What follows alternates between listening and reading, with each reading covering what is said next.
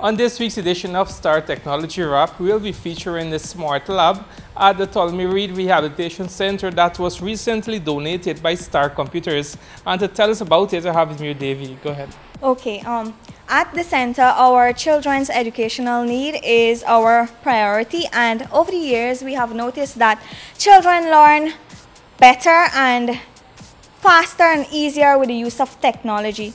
So before we had some very old and outdated computer, and Star Computer has seen the need and they have donated these computers here as seen, and the children are very happy to have them here.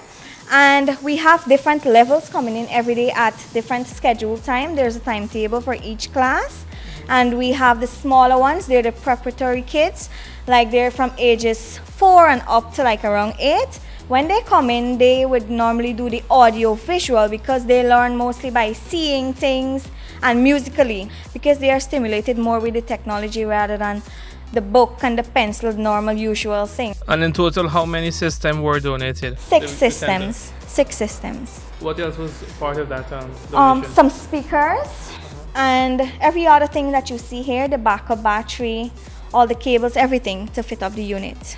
Parents looking at us right now, maybe have a child with some sort of disability. I want them to join you guys. How is that possible? First, they would have to come and be assessed at the Center for the Physiotherapy Department, and a variety of persons would assess the children.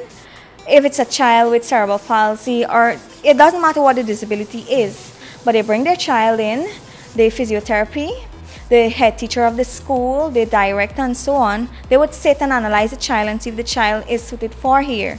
Because there's different special needs school, and this one here we're more focused on physically challenged children, physically disabled. And in total, how much children access this system on a daily basis? A total of like 35. We have them coming in at different periods. And of course, we have Yannick, the tech guy. Yannick, briefly tell us about this donation. Why Star Computer chose the rehabilitation center here? Well, as you know, Rajesh, we at Star, we love to give back to the community, and we saw this as a great opportunity to, help the children and also help to, further education in Guyana. And that's one of the key benefits that we look at when we try to donate or, help in different areas. So we saw this as a great opportunity, as Davey was saying earlier, to help advance the lab and make it more accessible, much more user-friendly for the children here. So that's one of the great things we love to do. Apart from the system that is currently here, what else you guys add into this lab? Well, we plan to do some software additions to the systems, special software that they would need for the children. That's going to come in a few coming weeks. That's just a few of the things that we're looking at right now. Great. Davy, anything else you want to say to the viewers? Yes, I would like to take this opportunity to extend our sincere thanks to Star Computers for the donation of the systems here, and we encourage other persons to come on board and join in this worthy cause and making this lab one of the best. Well, thank you guys, and that's all we have for you on this week's edition of Star Technology Wrap. Do join us next week Wednesday for another edition.